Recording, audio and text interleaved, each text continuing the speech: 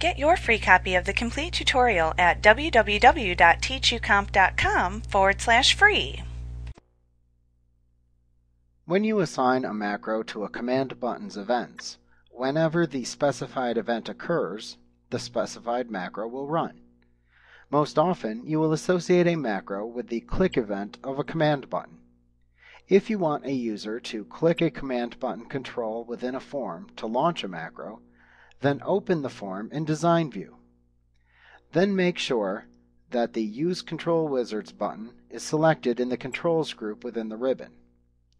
Next, click the Button control in the Controls group on the Design tab of the Form Design Tools Contextual tab within the ribbon. Then click and drag over the area within the form where you want to place the command button.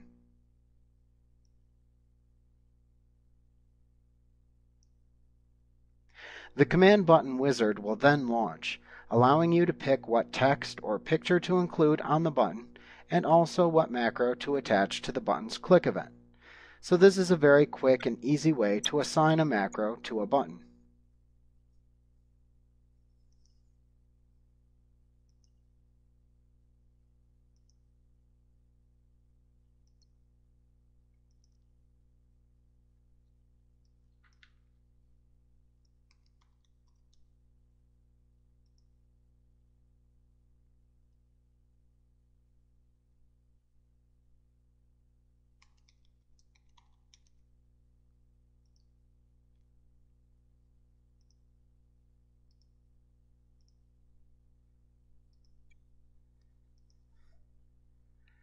Now you can also assign a macro to an object's event through the property sheet. So to do this, select the object in the form to which you want to attach the macro, and then select the property sheet button in order to display the property sheet pane. Now in the property sheet pane, click the Event tab to view all of the available events for the particular type of object selected. Now typically, macros are assigned to the onClick event of a command button, which then runs the macro when somebody clicks the button. However, there are other types of objects and events to which you may find it useful to attach macros. For example, you may want a macro that runs when a user rolls their mouse pointer over a selected object. In this case, you could program the macro to launch on the selected control's onMouseMove event. So once you've determined the appropriate event to associate with a macro, click into the Event Property field in the Event tab in the Property sheet, and then select the name of the macro that you want to run from the drop-down list that appears.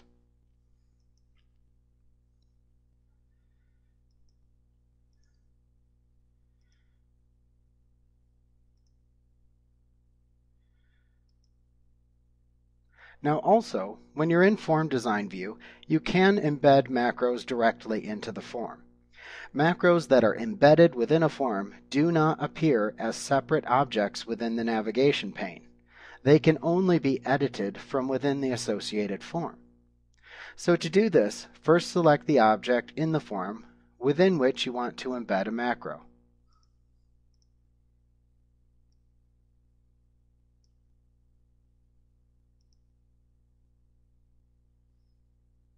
Then click into the Event tab in the Property sheet and find the event to which you want to attach an embedded macro.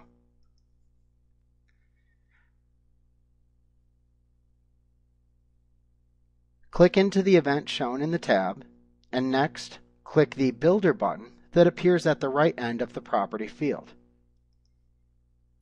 In the Choose Builder dialog box that appears, select Macro Builder and then click the OK button. This will open the new macro design window where you build the macro as normal.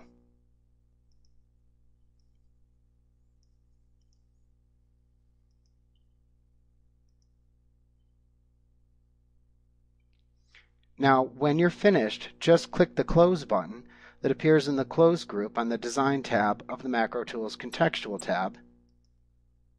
Then click the Yes button to save the embedded macro into the form.